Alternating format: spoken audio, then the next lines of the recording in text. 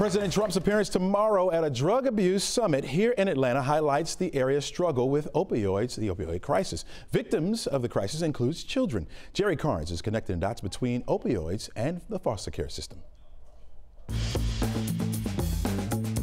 There are nearly 500,000 children in our nation's foster care system. A 7-year increase in the number of children entering foster care has put a strain on the country's child welfare system. Here's the connection between foster care and our nation's opioid crisis. For more than a decade, the nation's foster care caseload declined. That all changed in 2012. Between that year and 2016, the number of children in foster care increased 10%. In Georgia, the number of children in foster care has doubled since 2012. While neglect is the most common reason for removing a child from a home, more and more often, drug use is one of the factors. Of all the removals in Georgia in 2014, 29% were related to drug use in the home. By 2018, drug use was a factor in 44% of all child removals. While a variety of drugs are to blame, representatives of Georgia's Division of Family and Children's Services highlight the opioid crisis with putting added stress on the foster care system. Congress has passed funding for substance abuse prevention in homes where children are at risk of going into foster care.